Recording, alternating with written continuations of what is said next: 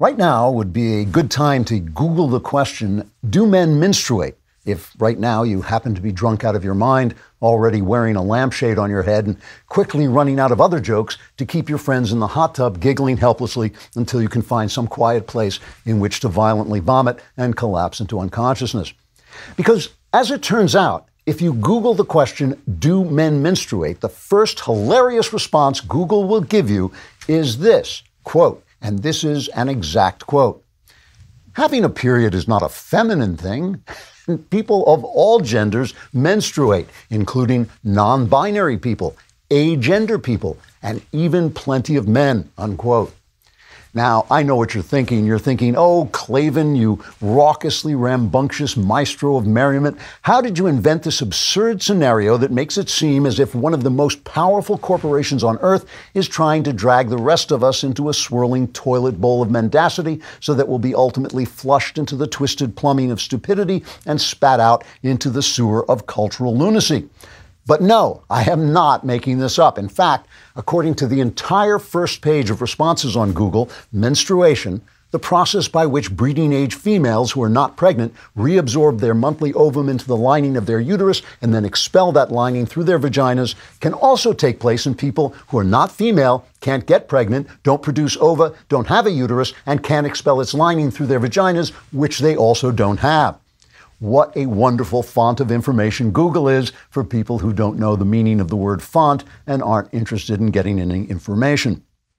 Now, you may think, all right, when Google reports that men can do what they could only do in an alternative universe where words have no meaning and Google is a font of information, perhaps it would be true to say that Google has become a corrupt, politicized lie factory that replaced its original slogan of "Don't be evil" with the new slogan, "Oh, what the hell, let's be so evil that even the word evil will not be evil enough to contain the evil that is Google-level evil." But what about the rest of the response that says menstruation can occur in non-binary people and agender people and people with genders other than male and female and unicorns and brobdignags and cooley-booly-oolios and sacadellarikios and chugabooga-naga-doobadies and other non-existent creatures I just invented? Wouldn't it be a happier world if every single phantom that populates the fever dreams of woke insipidity could enjoy the same monthly bleeding, cramps, bloating, and irritability that were hitherto reserved only for those women so privileged they got to spend 3 days a month curled up on the sofa when they would much rather have been rampaging through Google headquarters with a butcher knife, cutting out the beating heart of every single mother-jumping moronic son of a bitch who thinks it's cool to say men can menstruate? And sure, maybe the non-existent creatures of Google's imaginary menagerie can not only menstruate, but are much less annoying than menstruating women because menstruating women have the disadvantage of actually existing when they menstruate, which is no walk in the park, or at least so I've been told. Still, you would think a corporation whose only purpose is to give you ready access to honest information so they can steal your personal browsing habits and sell them to other soulless corporate entities would at least create an algorithm that gives you ready access to honest information instead of lying to you about what's between your legs when a simple lowering of your chin will reveal to you that it isn't between your legs, and even if through some act of surgical barbarism it were between your legs, it wouldn't be. Now, some of you may be thinking, gee, Klavan, you sound pretty irritable about this. Maybe it's your time of the month. And all I can say is, if menstruating is anywhere near as irritating as being lied to by a bunch of flabby-souled corporate jerkwads like the people at Google, I'm glad I'm a man and can use DuckDuckGo. Trigger warning, I'm Andrew Klavan, and this is The Andrew Klavan Show.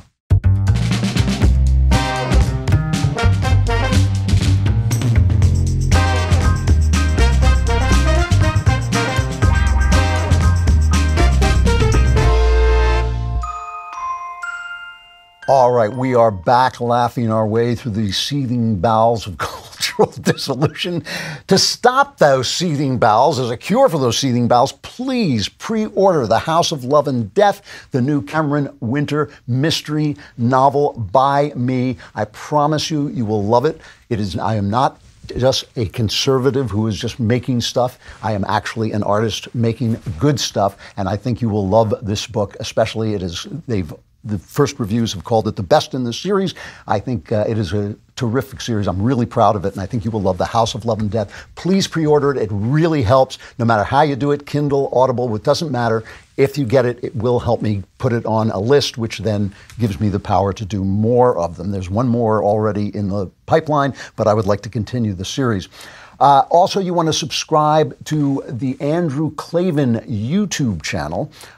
There is exclusive material there that you will be able to look at and say, gee, that's exclusive material. I didn't know that. And you will be very happy to get it. I will deliver it personally to your home by throwing it through your window. And so nobody will know what you're getting. I'll wrap it in porn so it'll look it'll look innocent, more innocent than my material. Also, if you leave a comment and the comment is sufficiently disgusting, racist, sexist, all the other things, we will read it on the show because that's what we do here. Today's comment is from Susan Epp 2707, who says, Mr. Klavan, how'd you get so smart? Well, I'm not sure you don't mean smart ass. That's very flattering. But really, it's not a question of being that smart. I just question my own premises a lot.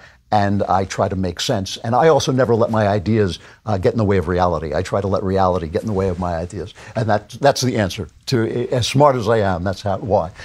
Let's get to today's episode, the next great American culture.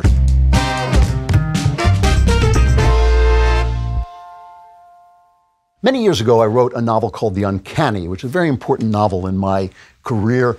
One of the characters in it says something like this. I'm quoting from memory, but she says something like this. Small minds think great thoughts, but great minds proceed by the smallest of stages. Small minds think great thoughts, but great minds proceed by the smallest of stages. And these words have stuck in my head ever since I wrote them, and they have come to seem to be more and more true to me and more important, especially when I look online and see endless small minds thinking great thoughts. And some of these great thoughts are conspiracies, right? Everything makes sense and everything fits together and everybody is in cahoots with one another doing things. Just over the past few days, I saw the CDC was organizing an Ebola pandemic through Burning Man, and Whoopi Goldberg was pretending to have COVID so the government could bring back mask mandates instead of the fact that Whoopi Goldberg, whom I don't like at all, but she probably has COVID.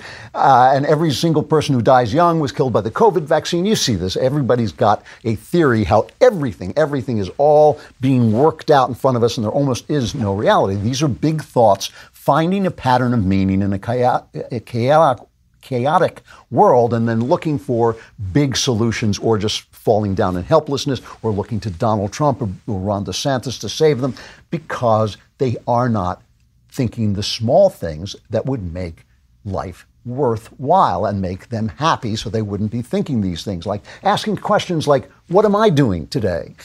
And what's the purpose of what I'm doing with my life? And what does it mean, what I'm doing right this minute? Am I doing it right? And so on. So we're obviously going through a period of mass psychopathology.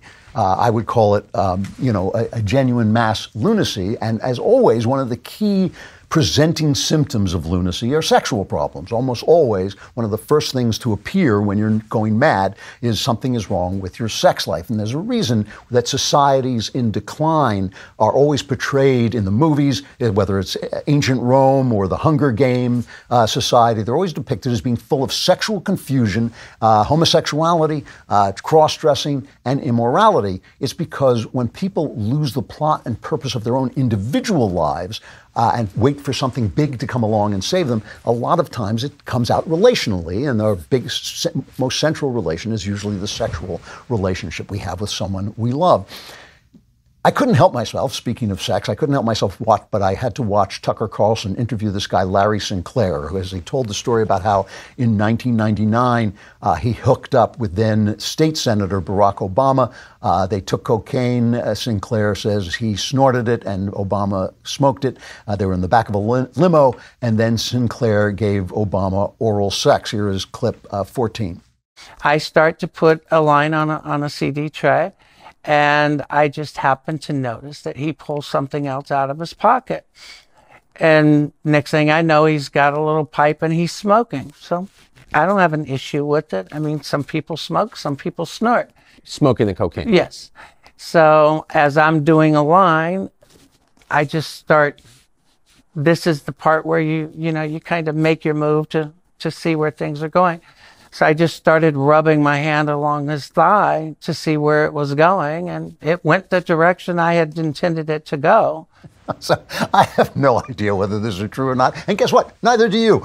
I'd like it to be true because I like the idea of Barack Obama being a sleazebag in the back of a limo smoking crack and getting blown. But I can't tell you, this guy also looks like a bit of a con man. He's been convicted of being a con man.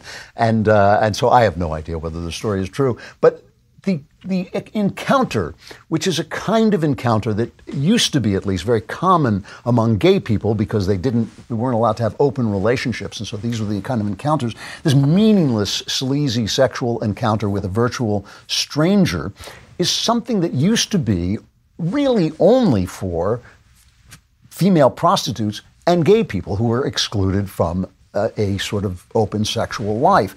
And yet now it is something that I hear more and more from young women, that this is what a date looks like, that you meet a guy and he expects on the first date to sleep with you and even to do really strange things with you.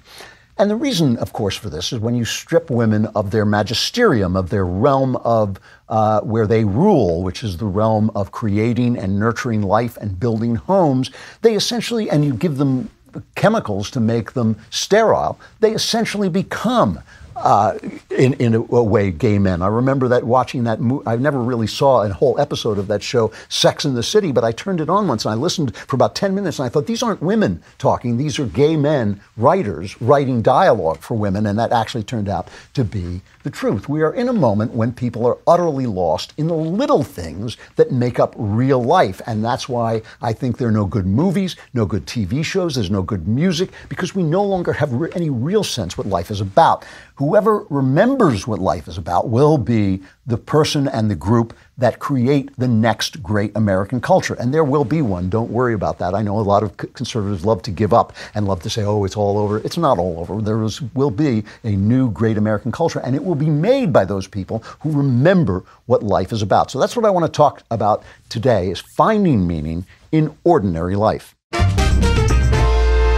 Think about how much you use your phone and how much information is in there. The scary part is that your phone carrier collects data on whatever it is you're doing. They say it's so they can better understand your interests, but really all they want is to sell your activity to advertisers. Stuff like the sites you visited, what you've been up to online. The more they can get on you, the larger their paycheck becomes, which is why I use ExpressVPN. ExpressVPN is an app that prevents your phone carrier from being able to see the sites you visit and sell it off to third parties. All it takes is one tap of a button and all of your network data gets encrypted and rerouted through ExpressVPN's secure servers for ultimate privacy. Not only does it shield your web browsing, but ExpressVPN protects all of your network data so you can stay private even when using your favorite apps. ExpressVPN works on all your devices. The best part is one subscription can be used on up to 5 devices at the same time.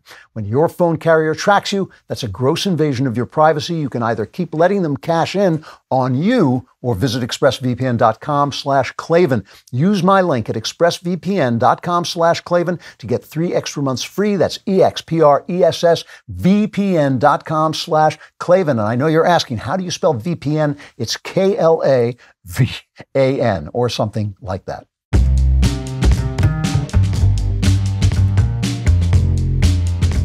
Chapter 1, No Hard Feelings. Now, there's something I really dislike in conservative culture that has become kind of common, which is our new habit of ridiculing and attacking ordinary women who are living badly. They're collecting sexual experiences and what they call a body count, and then they get confused why no decent man wants to sleep with them after they've slept with 100 guys. And they feel that they've been cheated somehow and they're being mistreated in some way. Or they feel that they're in some meaningless job that they were told was going to be fulfilling and it's not fulfilling, and now they're running out of time to have children, or they're angry all the time, or men are mistreating them or whatever. And then the right has them on these shows. You've seen these shows and we've seen it online and everything, where they start to tease them and make fun of them for their essentially empty, meaningless lives because they lived a feminist life. And what's wrong about this? See, conservatives are so clueless about culture. What's wrong about this is people are born into a culture, and it's the atmosphere that they breathe.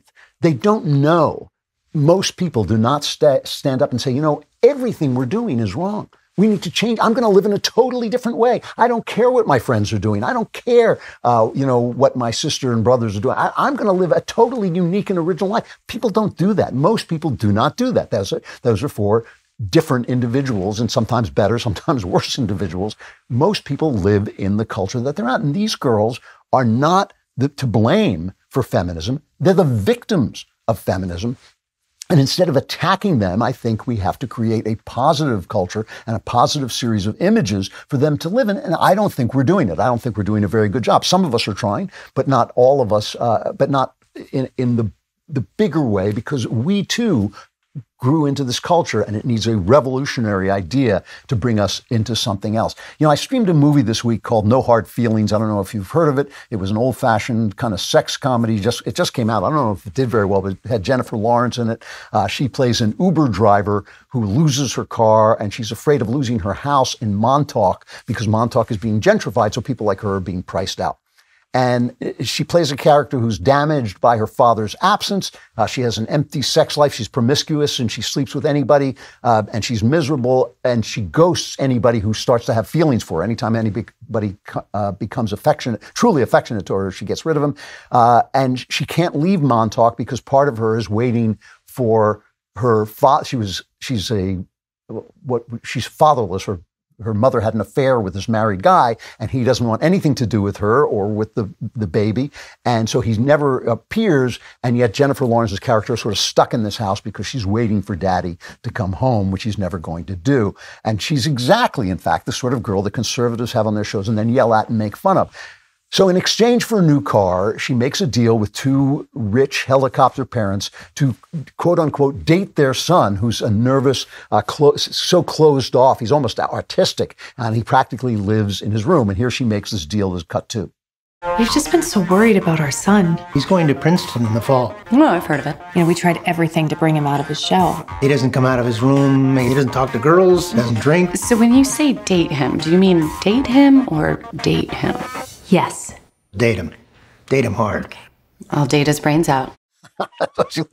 They want her to have sex with him, but the kid doesn't want meaningless sex. He's a sensitive little guy, and he wants a relationship. And slowly, the two of them become friends, and you can figure it all out. Now, despite a lot of foul language and a graphic nude scene in which a spectacularly gorgeous naked Jennifer Lawrence beats up a couple of kids, it's pretty funny. A lot of conservatives like this picture because of its values. Federalist, just choosing one of the articles I saw by Aaron Gleason. It was called Coming of Age Comedy, No Hard Feelings, Gets Sex Right. He says, lack of originality notwithstanding, because a very old-fashioned kind of movie, this film is interesting because of the complexities of contemporary young adult life are portrayed with such subtle despair to the point where it crosses the line from sex comedy into sex tragedy. And I actually had the same experience. After this comedy was over, I found myself actually depressed because, for instance, there's this one scene where Jennifer Lawrence, who's 32 in the movie, and so these kids, these high school kids look at her like she's their mom. They think she's an old woman. And she walks into this teen party looking for this boy. And the teen party is depicted as this solipsistic, sexless, woke, humorless existence. Everybody is filming themselves on their own phones. Here's just a bit of it, cut one. Yo, what's going on, you guys? It's your boy Cameron B. You're kicking the summer off right at a sick house party in Montauk. Now me. Yo, what's up? It's me, Trash Gucci. If you or someone you know is being bullied, never be afraid to speak up. Bullying is not a... Hey, yo, excuse me, ma'am. Can you not do that while we're recording, please? Thank you. Just getting a beer, Frosted. Just call me Frosted. And that, my friends, is what we call a bully, huh? Oh no, not a phone. Someone help it being filmed.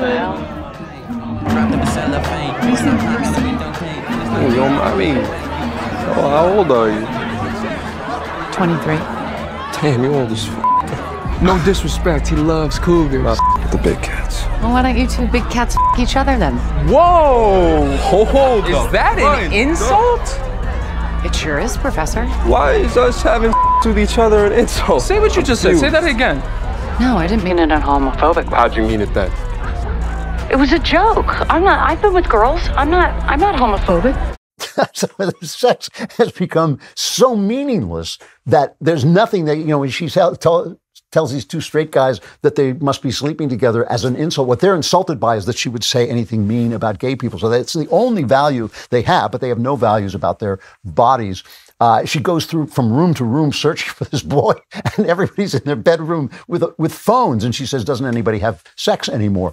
Sex is plentiful and it's meaningless. And in the end, Jennifer and this boy form a friendship, which is the only meaning they have. But what's depressing about the film is there's no thought about what sex might look like and why. A conservative, we get all this conservative Christian happy talk about the joys of marriage, but that doesn't really solve the problem, and it's actually not having any effect, because marriage does have joys, but it also has real sacrifices and real disciplines. Men give up something when they marry. They give up the joy of promiscuity, which is very important to men. It's a real yearning that men have, and women give up something, which is the world. They feel that they're missing out on living in the exciting world of work, which they didn't realize was a bore.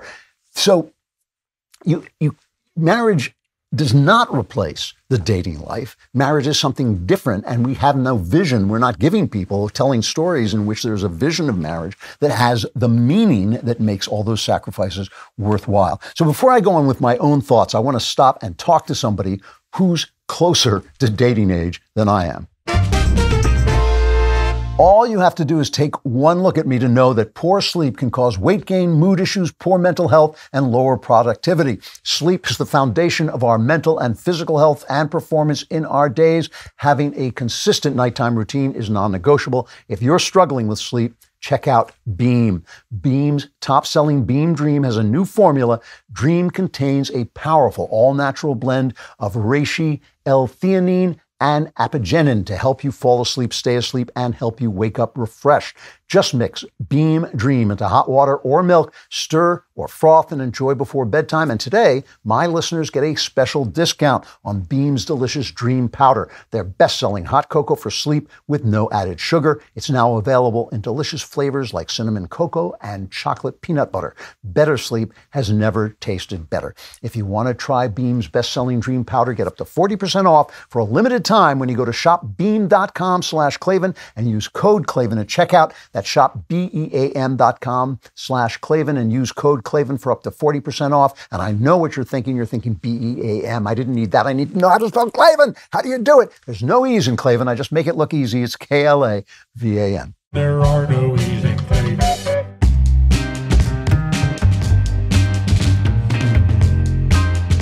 All right, Chapter 2, Date 'em Hard. I'm going to talk today to Hannah Claire Brimelow. She's a writer and reporter for Timcast, our friends over at Timcast News. She covers politics, culture, digital trends. But most importantly, she's actually young enough to still be in the dating world as opposed to me. I'm just barely in the world at all. Hannah Claire, thank you for coming on. Thanks for having me. It's a pleasure to be here. So, we've been talking, before you got here, we were talking about the fact that, a lot of women are unhappy, and more women seem to be unhappy, according to polls. And yet conservatives kind of invite these ladies on and they yell at them for being unhappy and for living in this world. And I want to get a feel for what it is like now to be in the dating world. I assume you are dating from time to time, at least. I am. I'm still on the hunt for the husband. My dad is really ready for me to settle down. It's challenging. I've always been conservative. And so when you go into university, you're actually not as likely to find someone who matches your ideology. Not that you have to be identical, but it's nice to be able to share some common ground. And I think it's true that conservative women or women generally are under a lot of pressure to date successfully when ultimately it's not always up to them. There are, of course, women who are raised by feminists. I think the majority of women of every generation identify as feminists. Pew Research poll from a couple of years ago. But ultimately, men have to want marriage too. Men have to hold women and themselves to a high standard. I don't know if you saw, but about a week ago, The Guardian released a piece on childless men. And the number one thing, the headline it ran with was, I just assumed it would happen. So if we expect women to date for marriage, we should expect men to do the same thing. So the two things I hear a lot, and I observe some of this too. One of them is men are angry. They feel that, they've been disrespected. They've been called toxic. They've been told that women and men are exactly the same. And when they find out that women are totally different, they're sort of disappointed. Is that something you run into, or is that just, news fodder?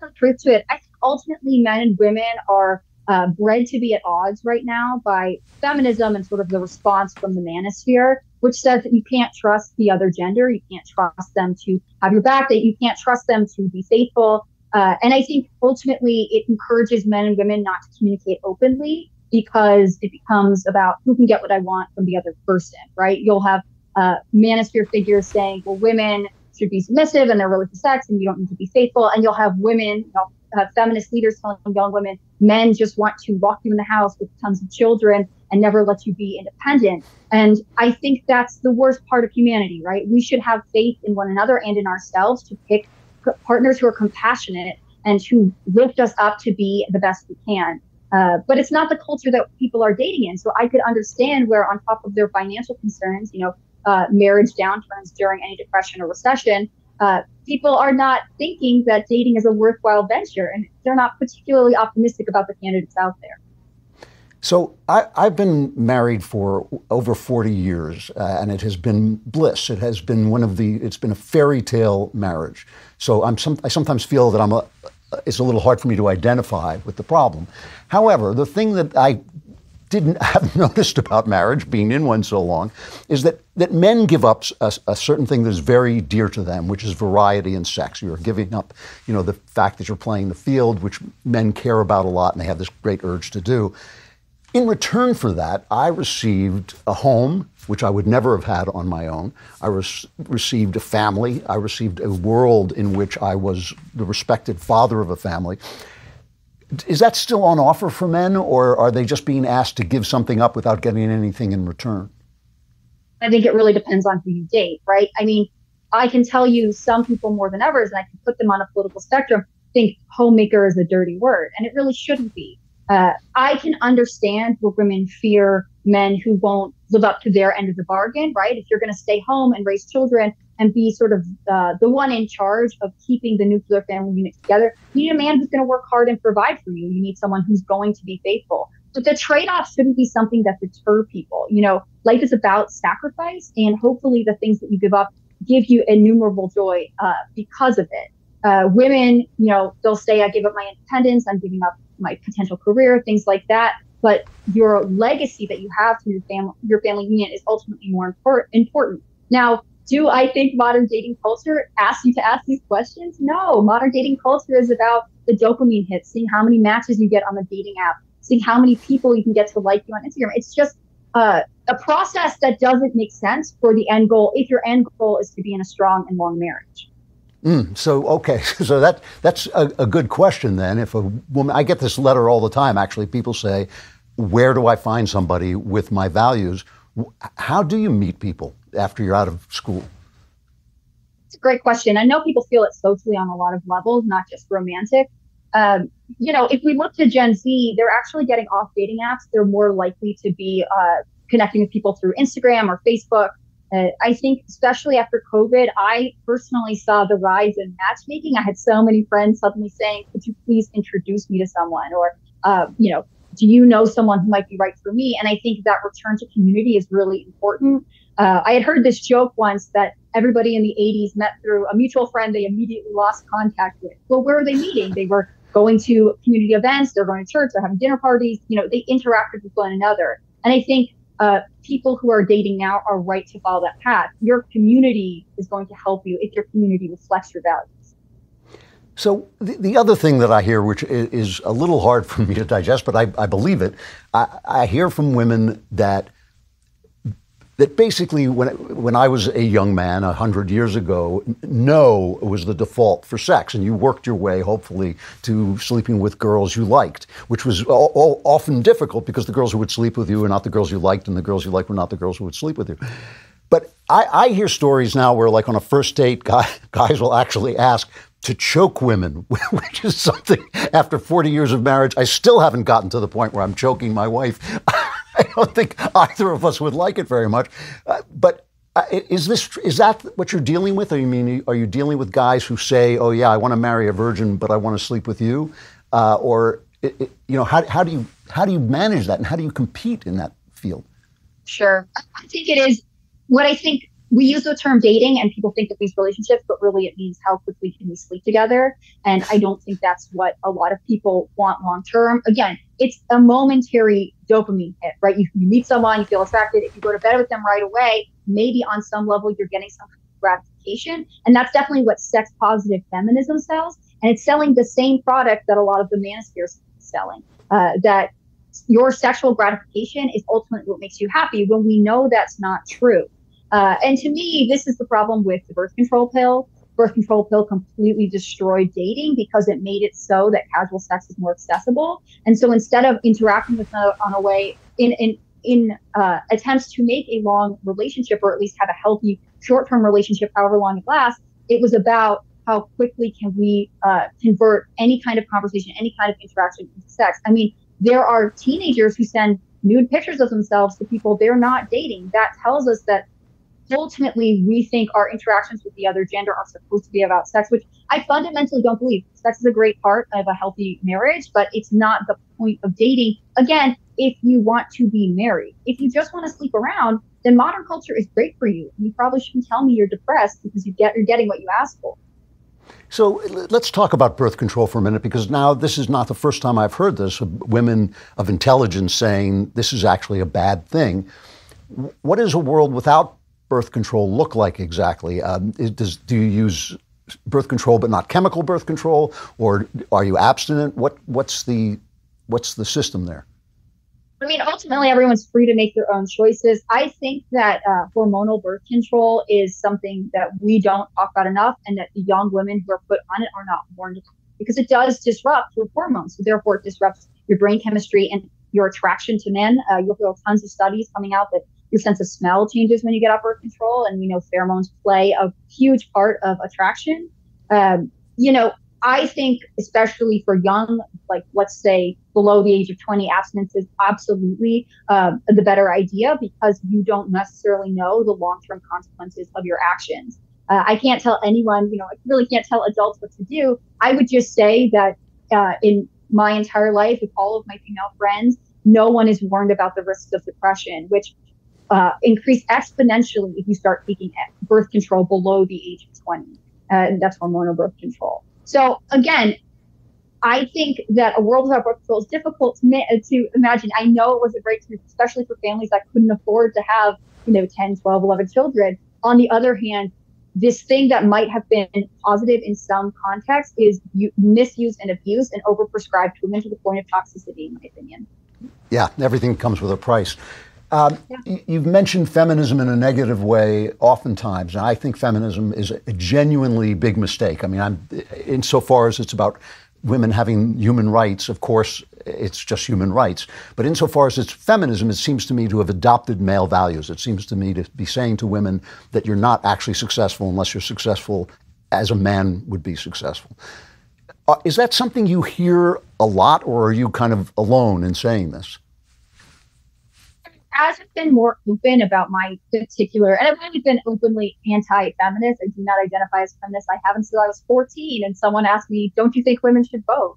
The question is, are we asking for women to be treated equally and fairly in a healthy and safe way? Or are we saying that gender doesn't matter and you should expect the same behaviors and activities and results from everyone involved? And that's not true. Men and women are fundamentally different. We know this. You can see studies in the way young infants who are less than 24 hours old, react to objects versus faces. I mean, there is such a deep difference between men and women that a society that doesn't acknowledge that is doing a disservice to both genders. And again, I think is breeding resentment, because we are expecting men and women to operate in the same way, and we are not training each other to learn the differences. I mean, I know the reason that book, it was by John Gray, Men is from Mars, Women are from Venus, is so popular, is because it was a fundamental statement that we are not the same. We barely speak the same language. And I think that ultimately drives this idea that if you can accept someone for not being like you, you're able to really work to get to know someone in a way that breeds deep emotional connection. If you just see them as an object as a means to end, then of course you put your sexual gratification above everything else. But once again, we're talking to Hannah Claire Brimelow, who is a writer and reporter on cultural matters for our friends over at Timcast News.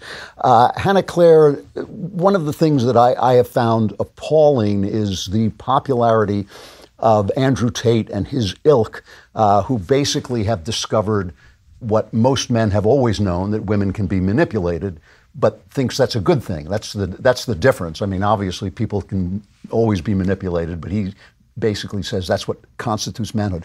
What I'm interested in is how popular is that idea? I mean, is that something you actually run into, or is it just something that, again, makes the news? I think you run into it in men that are seeking lessons. I think it's what I've learned, Andrew Tate is a successful businessman. He's obviously built himself an empire. And men who feel as though culture tells them that their instincts, their natural masculine tendencies are bad, might be looking for someone to tell them, hey, no, you're good the way you are.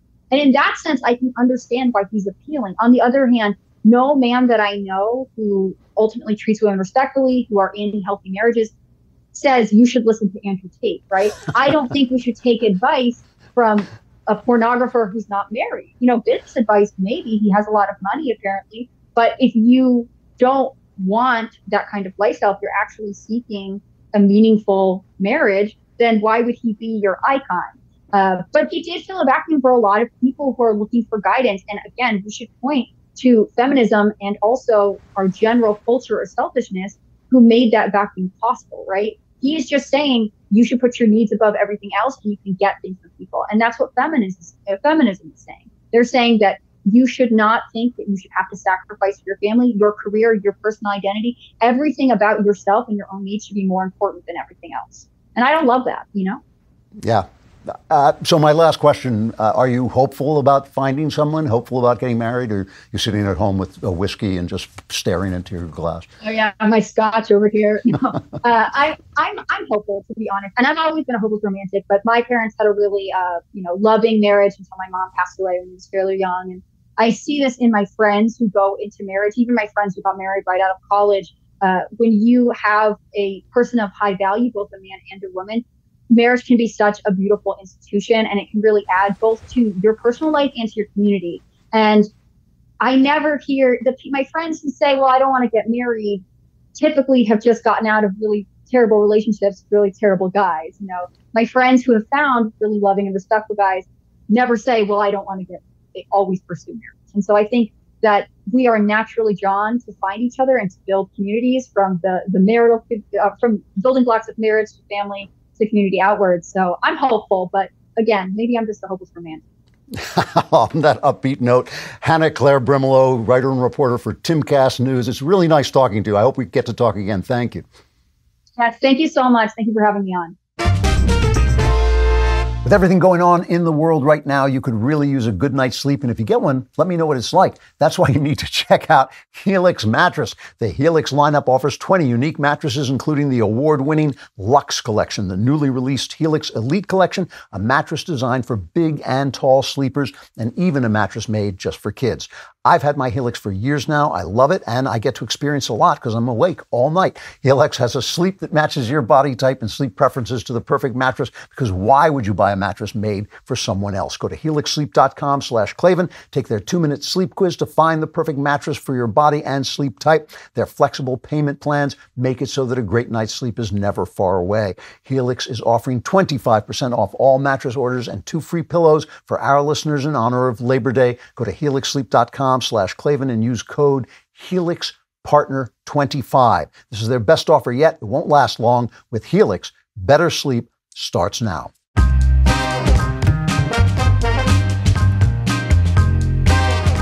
Chapter 3, Burning Man. Now, without relationships and without understanding the meaning of relationships and what we're doing when we have sex or when we sit and have dinner, whichever we're doing, without that key male-female relationship on which society depends, because it's not only the source of life, it's also the source of organization and freedom, life just becomes a series of big ideas. And that's why I'm very, very suspicious of big ideas. It's not just the conspiracy theories, but it's also these ideas of how you're going to fix everything. You're going to fix the world. It's really, it's those big ideas that actually make things work. So, you know, freedom and capitalism work on small ideas. I have an idea for a store that sells books online. I have an idea for a way of streaming movies on TV. Those are the ideas that come up in freedom and in socialism. But in freedom and in capitalism, in socialism and globalism, those are those big ideas. You know, everything's going to be paradise. Everything's going to be great. And that's why we laughed when Burning Man flooded this week. You know, the week, you know, we didn't not only laughed then, the week before, I don't know if you remember this, there were climate protesters out on the road that were going to block the only road in and out of Burning Man in Nevada. And then the tribal police came on and ran them off. Here's a bit of that. Take all of you out. You better move. You're gonna go back.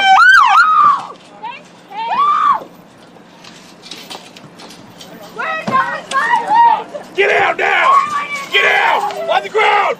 All of you on the ground now! Get on the ground! We're not violent! Get on the ground! We're not Don't violent! move! Please! Molly, give me your last name and date of birth. So who's threatening to get the gun? No one has a gun. Date of birth. No one has a gun. We have no weapons at all! Officer, will you tell me where you We're environmental protesters! We have no weapons. We're environmental protesters. You know, when your individual life, when you don't have a life that makes sense and has meaning, that's what you go for. You go for those big ideas that are going to make you important and a hero. And she's not. You know, she's this person sitting in the middle of an empty road. And so we laughed at that. You know, but these big ideas are everywhere, especially among people who want power and people want to be important. You got Bill Gates. He's going to bioengineer the world. He's going to spread chemicals in the sky that are to dim the sun. This is actually an idea that Bill Gates has now that Jeffrey Epstein's dead and he can't get the, you know, underage girls anymore. He's going to dim the sun. Thank you very much. Joe Biden is going to destroy the oil industry and, you know, we'll have net zero emissions. Tony Blair wants vaccine mandates. Here's one of my favorites. There's a bioethicist, what's his name? Matthew Lau. He's got an idea how to save the planet by stopping people from eating meat. Cut 6. 18% of greenhouse gas emissions come from livestock farming. So if we eat less meat, we could significantly reduce our greenhouse gas emissions. Now, some people would be willing to eat less meat, but they lack the willpower. Human engineering could help. Just as some people are naturally intolerant to milk or crayfish, like myself, we could artificially induce mild intolerance to meat by stimulating our immune system against common bovine proteins. I mean, this is what people are actually thinking about. They're off in Davos. They're going to control everybody. They're going to make sure everybody gets a pill that has a little beeper in it that tells them you took it. So in Switzerland, they'll know when you took your pill in New York. These big ideas, which are really, really, really destructive, they never, ever solve anything, and they really don't make life better because, of course, they don't take into account the fact that individuals want to make their own choices and do their own thing. They don't even believe in individual choices. They've lost the plot of small life. They've lost because they don't believe there's a meaning to life. It's just making adjustments. It's getting a little hot. I'll dim the sun. That'll help. They don't actually understand what life is or what people is. And so, you know, we laugh when these environmental protesters and cheered because it was tribal police who cleared the way into Burning Man, and so they couldn't attack them. The press couldn't attack them as being anti the environment because they're tribal. So you have to be nice to the tribal police. So conservatives are cheering about this. Yeah, thank heavens for the tribal police clearing the road. Into Burning Man, this orgy of, drugs and sex in the middle of nowhere that is just as bad, just as bad a big idea. It's this big idea that we're all going to be self-reliant, and it really is a collection of very, very rich people pretending to be self-reliant. They come in there with all their camp stuff and all their food and everything, and then it gets rained on, so it's hilarious. Now we're laughing at that. So we're laughing at the organization. I have to say, it made me laugh too, because it's it's a pagan festival. They set up fire to a big Burning Man at the end, and they're out there on the playa, which is a dried up lake bed. And the way they talk about it, there was one article by Cory Doctorow. He was talking about how bad, because it rained and it flooded the playa. And he said, though such rainstorms are all but unheard of, harsh weather at Burning Man is absolutely normal. I've been caught in at least one whiteout dust storm every year. This is how the playa teaches patience. Whatever pleasurable thing you find yourself doing is every bit as fun as the thing you were planning to do, so enjoy it. This is how the playa teaches solidarity. So the earth is going to teach them how to live. I couldn't help but think whenever I hear about Burning Man, I can't help but think of the film The Wicker Man, a famous film from the 1970s. It's a really good movie, actually. It was written by Anthony Shaffer, who wrote the terrific mystery play Sleuth. If you've never seen that, you should get the original film with Laurence Olivier and Michael Caine. He's the brother of Anthony Shaffer, who wrote Amadeus and Equus. Anyway, the film is about a fundamentalist Christian police officer who comes to an island where he suspects human sacrifices are being made to a pagan god, and they put the human sacrifice in a tremendous wicker man and set it on fire. And a lot of the pleasure of the film and the interest of the film comes from the confrontation between this uptight cop played by Edward Woodward and the relaxed but homicidal leader of this pagan group played by Christopher Lee. And at one point they're looking out the window and these nude women go jumping over fires, and the cop is scandalized. And here's the scene between the cop and Christopher Lee, cut 3. Now, those children out there, they're jumping through the flames in the hope that the god of fire will make them fruitful. Really, you can hardly blame them. After all, what girl would not prefer the child of a god to that of some acne-scarred artisan? And you encourage them in this? Actively. It's most important that each new generation born on Summer Isle be made aware that here the old gods aren't dead. And what of the true God, to whose glory churches and monasteries have been built on these islands for generations past? Now, sir, what of him? Well, he's dead. He can't complain. He had his chance, and in modern parlance, blew it. He blew it. And I can't help but watch the scene and feel that Christopher Lee has a point. First of all, there is no way that this sourpussed cop who is so scandalized by naked women is going to win a contest of selling his ideas with this happy, free-thinking, guy who's cheering for naked young people. That's simply going to be more appealing, because if your philosophy is don't do this, don't do that, and I'm scandalized, and don't be naked, and don't have sex, and don't have fun, that's just not a big sale. And I couldn't help but think when I saw churches closing at the behest of government during the pandemic, when I saw them folding up like dead weasels, basically, and if you want us to close, then we won't have Mass, we won't eat the body and blood of Christ. And when I see them open up again, and they've got gay flags and Black Lives Matter flags, not to say anything against gay people or Black Lives Matter, but they're supposed to be preaching Christ crucified, which has nothing to do with any of those things.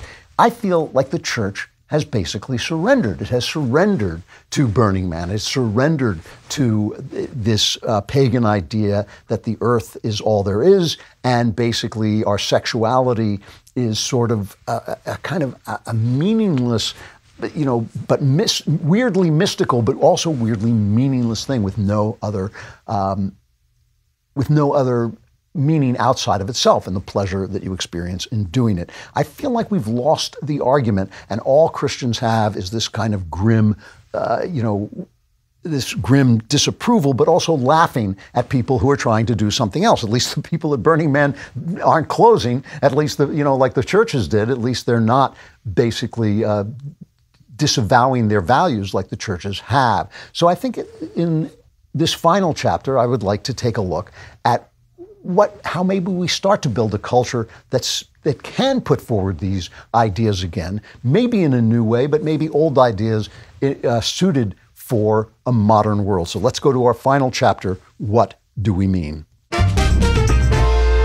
When running a business, your employees can create all kinds of problems. Just look at this show. My God, that's why you better talk to Bambi. Bambi gives you access to your own dedicated HR manager starting at just $99 per month. This person is available to you by phone, email, real-time chat. They'll help you run employee onboarding, terminations, and performance reviews. With Bambi's HR Autopilot feature, you can automate important HR practices like setting policies, employee training, and feedback procedures.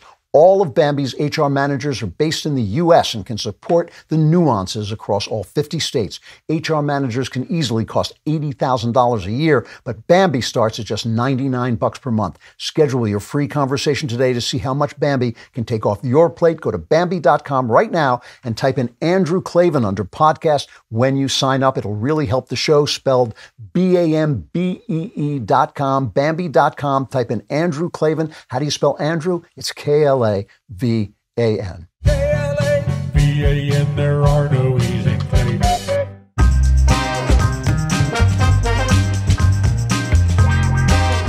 Now, I don't want to make this political because I'm not being political today. I do not think politics is going to save us. I don't think the next election is going to save us. I don't think it's going to damn us either, although certainly the left can do a lot more damage than it has done and will if we act stupidly, as I suspect we probably will because we're the stupid party. But I want to show you a clip of Vivek Ramaswamy, and I don't support him. I don't think his ideas are good, but he does understand what the issue is because he's from Yale, and Yale people are sociopaths like Knowles, but they do understand things, and he does have an understanding of why conservatism dies all the time, why it doesn't seem to gain any cultural ground. So here he is discussing this in an interview. This is cut 9.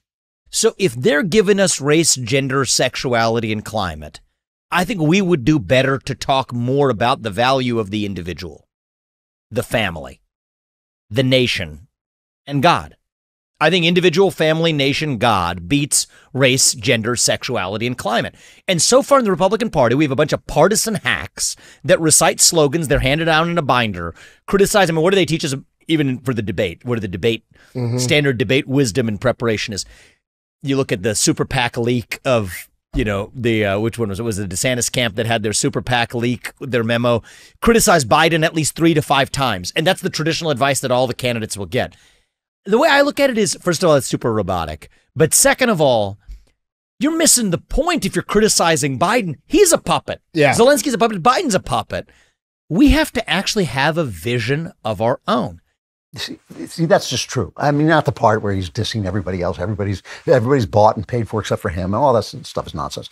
But the idea that we have to have a vision of our own, and listen to the things that he said. He said they have the climate and sexuality. We have the individual, family, and God. And those are small ideas. And you say, well, God is a big idea, but not really, because God only is important insofar is only active insofar as he's in your life. So he's about your life. God, a relationship with God is about your life. It's not something the whole world is going to do. It never was. If you go back and read the Gospel, you find out that they were arguing with people even then about what they were saying. The Greek thought it was foolishness and the Jews thought it was a stumbling block. But they were saying, no, this is a personal relationship with God. Conservatives live to attack what other people are doing, but they don't create. They really do not. And it's not like there are no great conservative creators. It is simply that they allow the industry of creation to be taken over by the left. So again, small minds think great thoughts, great minds proceed by the smallest of stages. And the reason this line, I think, is as true as I've found it to be, is that it turns out to be good gospel wisdom. Whenever Jesus talks about the kingdom of heaven, he emphasizes the fact that it's small. That the kingdom of heaven is a mustard seed. It's like a little bit of yeast. It's like a small pearl, a single pearl. He always does this. And he always says, yes, it's mustard seed. It's the smallest thing, but it grows into a tree in which life can thrive. It's like a little bit of yeast, just a little bit, but the entire bread rises when it's there. It's like a small pearl, but you sell everything else you have to get your hands on it. So the point, I guess, is that whenever small things start to have meaning, everything starts to have meaning, and this is what's called, or what I will call, the symbolic life. I didn't make that up, but I think it's a pretty good phrase for it. It's when the nursing of a baby, or the doing of a job, or doing laundry, or having sex has meaning. How do you do it? What does it mean? Well, first of all, let's talk about what symbolism is. Symbolism is when an object represents a truth, when something material represents something an idea that's immaterial. And we can't fully experience the truth without the material thing, but the material thing is not the truth. Basically, symbolism is the opposite of idolatry. When you have a statue of a god and you think that it is the god and you start to think, oh, this is a holy object, that's idolatry. But when you have something that reminds you of God, like for instance, you have a crucifix and you say, obviously this is not God, but it reminds me, it puts me in mind of God, it communicates God to me. That's symbolism. It's a different thing. Language is symbolism. All language is symbolism. The word tree is not a tree. It represents the truth of a tree. A tree is a word is an object, basically. It represents an idea that we have, and so we can communicate it. We can communicate it to one another. The left has used this. The left doesn't actually understand it. It thinks the word is the thing. They are idolaters. That's what postmodernism is. It's the idea that the word is the thing. So therefore, if I change the word, it's going to change the thing. If instead of calling you a cripple, I call you special or handicapped or something, it's going to change what you are. But no, the meaning just flows into the new word because the meaning is the thing and the word is just a symbol. A man doesn't become a woman by changing his pronouns. That doesn't do a thing. He doesn't become a woman because you stop defining the word woman. All these things remain true. You've just destroyed the symbol. It's idolatry to think that by redefining women, men and women will cease to exist. That is the literal definition of idolatry. It's taking the object for the thing that it represents. But you also have to understand that the body itself is a symbol, and this is where living the symbolic life comes in. The body itself is a symbol of you. It's a symbol of a living soul. The body is linked to the self and has to be treated like the self. That's living a symbolic life. The things that I do with my body represent the things that I do with myself. This is why with women and men are so different. You know, guys who sit around and say, "Oh, women don't like sex," or "Women don't get horny," or "Women don't have orgasms." They're just not doing it right. They don't understand that women do like sex and they do want to have sex and all that. But it's not the same as men. Men are driven.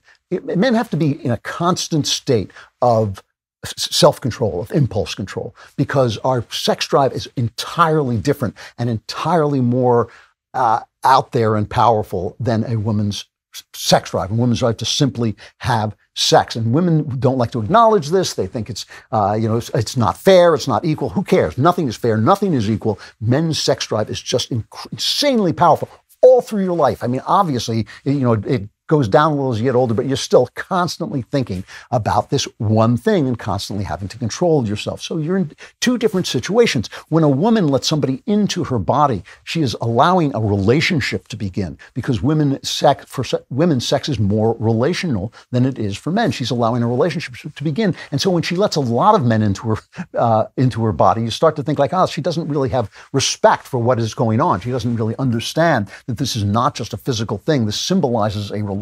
It is the outward show of a relationship, and she has cheapened that relationship.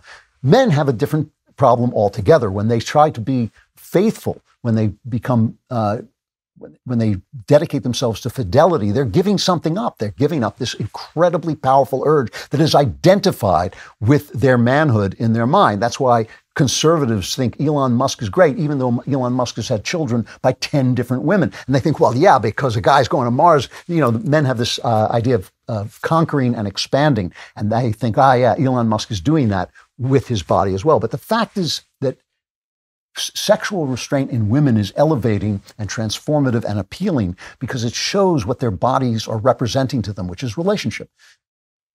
For men to control their sex drive, to dedicate themselves to fidelity, is to understand that conquering and expanding and seizing territory begins with themselves. The first thing they have to conquer is themselves. And the reason you do this, the meaning of this, is to establish love, the central love relationship.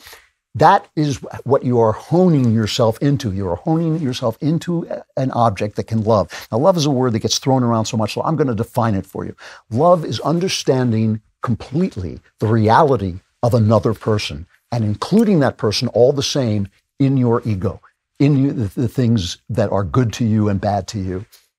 When you do that, you begin to experience the world in a new way, and it leads to the possibility that you can experience the otherness of God and yet replace your ego with the ego of God. When you do this, you will live a life of joy. I believe that when you do this, you actually become an eternal character. You actually live into eternity, but you don't have to believe that, because the joy that you have when you start to understand the meaning of what you're doing, that a woman is essentially establishing love with her body, that a man is limiting himself to love with his body, that they are doing something different to get to the same place. You start to live in a way that it is simply joyful. When you love other individuals, when you include other individuals, the reality of individuals in your ego, you begin to learn how to do that with God. You begin to see that God is other than you, something besides you, something more than you, something greater than you, and you include that greater thing in yourself. You know, C.S. Lewis said that the most beautiful book in English was Centuries by Thomas Traherne. I read it all the time. And Thomas Traherne said that, he said, if you love God, angels, and men, if you triumph in God's work, if you delight in God's laws, take pleasure in God's ways in all ages, correct sins, bring good out of evil, subdue your lust, order your senses, conquer the customs and opinions of men, and render good for evil, you are in heaven everywhere. Above the stars, earthly things will be celestial joys, and here beneath will things delight you that are above the heavens. All things being infinitely beautiful in their places, and wholly yours in their places, your riches will be as infinite in value and excellency as they are in beauty and glory. That's the point of marriage. That's the point of dating. That's the point of sex. That's the thing you're trying to get to, and you can't do it without discipline. You can't do it without sacrifice. You can't do it without the work of love, but it is all worthwhile. Whether we love it or hate it, AI is here to stay. And AI is expected to create over 100 million new jobs globally. Some of those jobs will include data scientists, product designers, robotic engineers, and surprisingly, tax managers with AI skills. ZipRecruiter is the best way to use AI to help you find people with these skills. ZipRecruiter's AI identifies candidates who are best suited for all kinds of roles. Right now, you can try it for free at ZipRecruiter.com/Klavan. Do you want the most qualified candidates? ZipRecruiter uses its powerful AI to find and send you people whose skills and experience match your job. Then ZipRecruiter lets you easily invite them to apply, to encourage them to apply sooner. In fact, over 3.8 million businesses have come to ZipRecruiter for their hiring needs. Get the leading edge on hiring with ZipRecruiter. 4 out of 5 employers who post on ZipRecruiter get a quality candidate within the first day. See for yourself. Go to this exclusive web address to try ZipRecruiter for free at ZipRecruiter.com/Klavan. Again, that's ZipRecruiter.com/Klavan. ZipRecruiter is the smartest way to hire. Type into AI, how do you spell Klavan? It will type back, you fool! There's no E's in Klavan. It's Klavan. All right, Klavan clapbacks. So you were left with a bad taste in your mouth. Something, yeah. Yeah, I noticed that. Not the best choice of words for Tucker Carlson on that one. All right, Klavan clapbacks. Klavan is spelled with a K. Clapbacks is spelled with a K at DailyWire.com. Send in your reactions to the show, your opinions. If you agree with me or if you're wrong, it doesn't matter. We will read them on the air. This one is from Ken. He says, hello, Lord Klavan, banisher of ease. Since I'm apparently wrong about this, I'd like for you to at least tell me why. I'm asking about the debate moment where you said that DeSantis lost for avoiding the question about January 6th. I think Fox asked a wrong question. I'm so over January 6th, and I think that the majority of the Republican primary voter base is as well. Does my opinion change anything for you, or can you explain why my opinion is wrong? Well, you are wrong simply on the basis of the fact that, as I said would happen, DeSantis's numbers tanked. They just collapsed greater after the debate. And I still think he has a chance to win. I think he has a chance to come back. But this was bad debate for him. And it was bad for the reasons that I said it was bad. It doesn't matter what you think. It doesn't matter what I think. It doesn't matter what you think is important. Part of being in a campaign is appearing to be the person that people will vote for. And you don't appear to be that way if you can't respond to the questions that you're asked. The press always asks stupid questions, shallow questions, gotcha questions, unfair questions. You got to be ready for them all. Nobody is going to blame the questioner. You might, but the people who vote are not going to blame the questioner. This is a thing that you are doing, which is trying to win the election. And he did it badly then. I hope he does it better, because I think he would be a good president. I think he'd be a great president. And I think Trump will lose. That's what I think. I could be wrong about both, but that's what I believe. So I'd like to see him do better. From Brenton, big fan of your show, Andrew, but listening to the member block section about being born gay was really disappointing. You tell us homosexuality is genetic. That's just not true. It's like saying adultery is genetic or stealing is genetic. No, it is not, because it would be like that if I said homosexual action is genetic. If I said acting out your homosexual desires is genetic, but I meant the desires themselves. Most men don't want to sleep with other men. I've never spent a second thinking, that guy was really handsome. I wish this doesn't happen. If you are born with that mindset, women are not attractive to you and men are. You don't fall in love with women, you fall in love with men. What you do with that is up to you, and what you do with that is something that you have to work out morally. But that it is genetic, I'm absolutely certain, although I do believe the genes pass from the mother and possibly the thing happens in the womb. Let me see if I can get in a quick one. Joseph McHale says, love the show. I was having a discussion about the wife taking her husband's name in marriage with a friend recently. I'm curious to hear your thoughts on the matter. In particular, does this even matter in a post-Christian world? Kind regards, Joe. Well, Joe, first of all, it's not a post-Christian world. We're in a post-Christian society. It's a Christian world. That's why the post-Christian world looks exactly like the pre-Christian world, because they had it wrong before and they'll have it wrong after. But it is not a post-Christian world. It's a post-Christian society. So yes, it still matters. I think that a man and woman, when they are married, should become one family. I think that the woman is leaving her family of origin to become one flesh in the man's family. I think it is right and appropriate for her to take her husband's name, and I think it is better for the children to have a new family based on the father's family. I think these things are not just customs. I think they are built into the system, the human system, and can't be thrown away without throwing away something urgent. So I think you should really make that a point before you get married. We're going into member block. The rest of you are being plunged into Klavanless darkness. So become a member today. Go to dailywire.com/subscribe, dailywire.com/subscribe. Use code Klavan at checkout for 2 months. If you're already a member, come over to member block.